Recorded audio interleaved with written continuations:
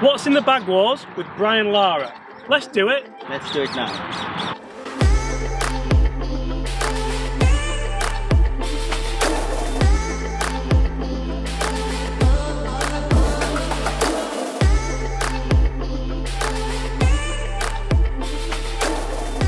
Hi everyone, James Robinson here. If you're new to the channel and this is your first time watching my content, first of all, I'd like to welcome people to the channel, Brian.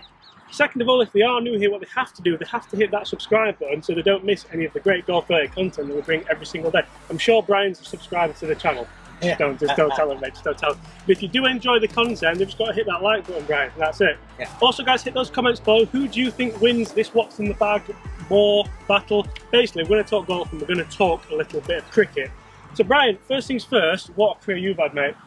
Oh, it wasn't a bad career. It wasn't a bad, wasn't it a bad career? It ended a long time ago, yeah, so there's a few things I don't remember. If you've ever had your own PlayStation game, then you've done pretty well. You've done pretty well. It's you and Tiger, really. So, Brian, before we get into this, we're going to talk a little bit about golf clubs, but obviously, like you said, you play cricket to an awesomely high standard. I happen to know you're a pretty good golfer as well. Single-figure handicap? I am, but I was down to about a 3, and then I'm out to 8 now. I had a little bit of a frozen shoulder for a few years, so changed my swing, and it's gone. Well, if we put it down to injury, mate, and then have a few lessons to get back, that's absolutely fine. I happen to know as well that somebody won the nearest. We played in the Pram today, didn't we, Brian? Yeah, so, unfortunately, not together, but somebody won the nearest pin. All says it wasn't me. So maybe the first prize I ever won. Great shot, mate. Great shot. So we're going to start, Brian. What we're going to do, we're going to look through our golf bags, and we're going to explain to people why your driver is better than my driver. But we're going to start with wedges, okay? So I'm going to go with 50 degree. All we're going to do, it wouldn't have Brian Lara on the channel and not have a cricket-themed video, would we? So we've got the bails out there at, I'm not going to lie, Brian, I haven't paced it out, but I think it's about 30 yards, okay? I'd rather 22. 22, that's a cricket reference, isn't it, mate? And we're going to chip some balls to it, and as we're doing it, you're going to tell me why you like your wedges so much. Okay? Okay. That good? Oh! I mentioned that first time.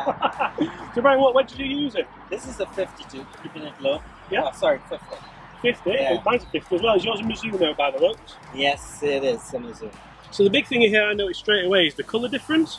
So, obviously, I've got the black, raw, tailor-made. I mean, this has got to be my round, Brian. These are beautiful wedges, but silver, chrome. Do you not find that sometimes in the sun that kind of things up a little bit into your eye, maybe? Well, not really. Yeah? Yeah, it's okay. But I don't play enough golf in the sun.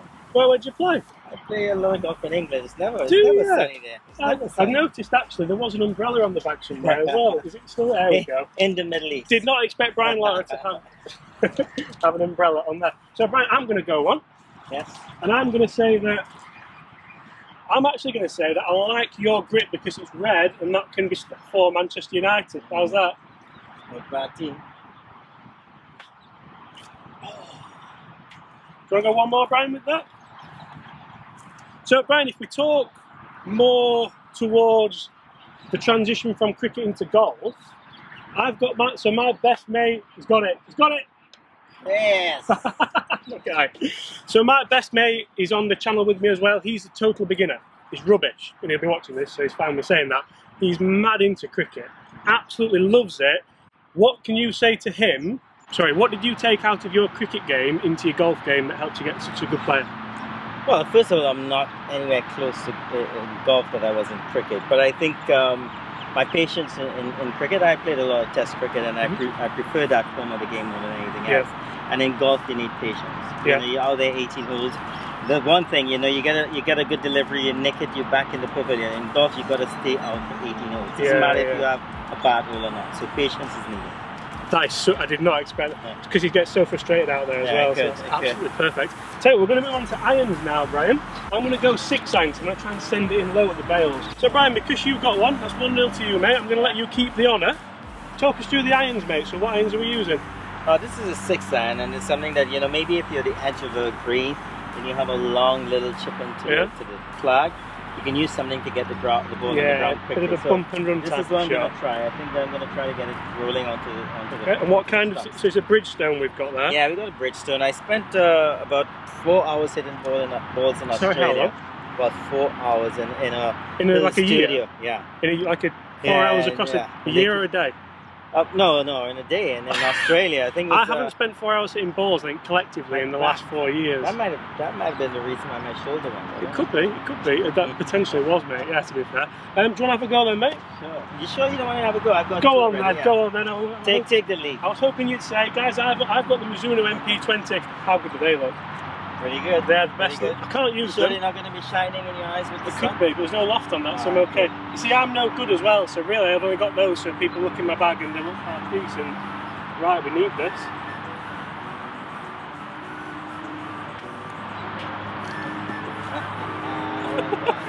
That would have been 4 buys if it missed. Do I get a chance? Absolutely, mate, you get a chance. Yeah, I love the red grip again as well. I'm absolutely loving that. Is there a theme throughout your bag, Brian, with regards to brand, or not bothered at all? No, they put it together. So it's the Bridgestones irons and the Mizuno wedges.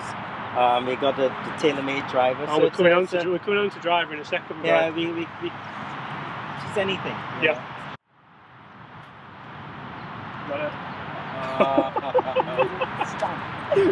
Middle stump. So, we're going to start talking about cricket again, because I honestly thought that, well, I'm not going to lie, Brian, I thought I beat you at this.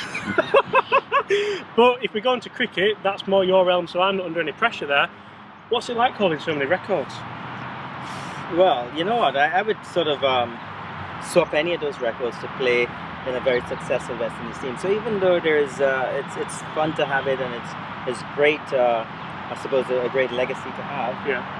The West Indies team that I played with, you know, was in a bit of decline compared to that invincible team that we had in the 70s and 80s. Yeah. And when you play a team sport, really and truly you want to win matches. You know, you don't want to hold records in a team that, you know, was not a very good team. Absolutely, yeah. Okay, that's such a great answer again. That's absolutely brilliant. Let's go, Brian, now, because we're too good at this, obviously. We can go 3-wood, mate. Have you got a 3-wood in your bag? Yeah. So I've got at the moment, my bag changes a lot because I keep saying this, I tinker a little bit, Brian. I'm using the Cobra Speed Zone King SZ. The reason why, it's got these rails on the bottom, and for me that helps me get a bit of a strike on there. So, what is it you're using 3-wood wise? Yeah, I'm using the Callaway. Yeah. And XR. This looks like potentially your favourite club in your bag, is it? I wouldn't say so. No? I think we went through that already, the 50 degree. Was it? Okay, yeah. I'm looking at the wear marks and the one looks like you've used that a lot off the tee, mate. Is it my honour or is it your honour? I think it's your honour. Yeah. Now normally, Brian, what I'd do here is I'd set the bails around 270 yards with the 3-wood and I'd just kind of send it out there, but for today we're going to keep it nice and relaxed today, so are you okay with that? Yeah.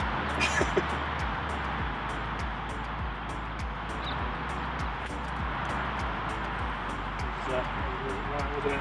Go on, Brian, I'll let you go, mate. What shaft is that? That looks like quite a cool shaft, mate, as well. That's it. That's a Cara, that one. Lovely colour scheme there as well. We're going to go one more round, Brian, with that one. See if we can nail one out there. So, here's a question which I had in my mind since everyone knew we were going to do this video. Did you play golf while you were playing cricket? Yeah, I started. My first game of golf was actually left-handed. And we had a 4-day game in Montserrat against West Indies 4-prong pace attack. Ambrose, Benjamin. I was playing for Trinidad and Tobago. They were playing for the Leeward Islands on a green top. Yeah. It lasted 2 days. So we had 2 days to spare in Montserrat, and I don't know if you know, that's the island with the is it the volcano? Oh, so actually, you know, 10,000 people. They only got like about 1,000 or 2,000 people. Yeah. So I might have been one of the last few people to play the golf course, and from that day onwards, I got hooked. Yeah, and then you decided to go right-handed. Well, yeah, I think that I felt that at that point in time it might have affected my cricket. Okay. So I switched across to right-handed. Also, Tiger Woods was about to start his career. So I mean, they didn't have any sort of left-handed heroes to look up to at that point. No, I mean, Phil came along left-handed, didn't he? But what you're saying is basically you are the ultimate professional, and although you wanted to play golf, cricket still came first. Yes, most definitely. Right, we're going to go one more with this, then we'll look at drivers.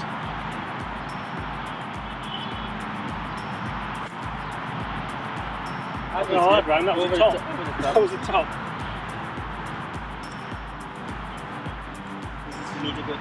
This is for you to go up there, yeah. So the competitive spirit is still running there, which is good to see.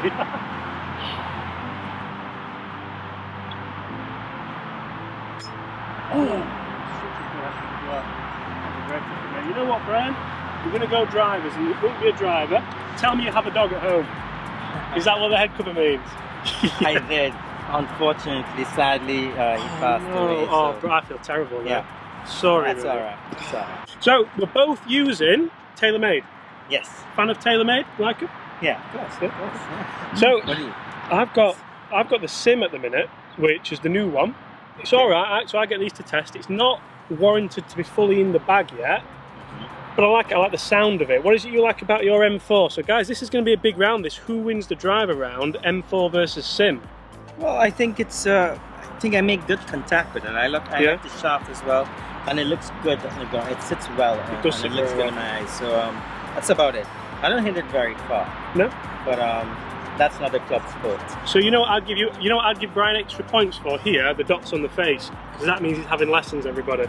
Yeah, is that right? That means I got a simulator now. You haven't. Right, I concede that round. Then that's fine. You know what, Brian? I'm going to go first this time, and we're going to tee it up. Usually for this, I'd put it at 350 and just, I'd play a slight draw onto it normally, but we'll see what happens today. Hopefully we won't top this one.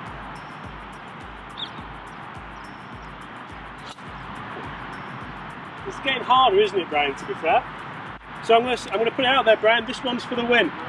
So you're saying that my 2 to your 1 doesn't count? Oh, you 2 up anyway? Forgot about that. And I've got one more cricket question for you after that.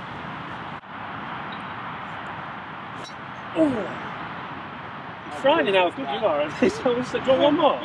No. So Brian, just before we round up, mate, thank you so much for your time. I have to ask you, can you tell me your favourite moment on the cricket pitch? I'm sure there's been thousands, and your favourite moment on a golf course, apart from obviously today.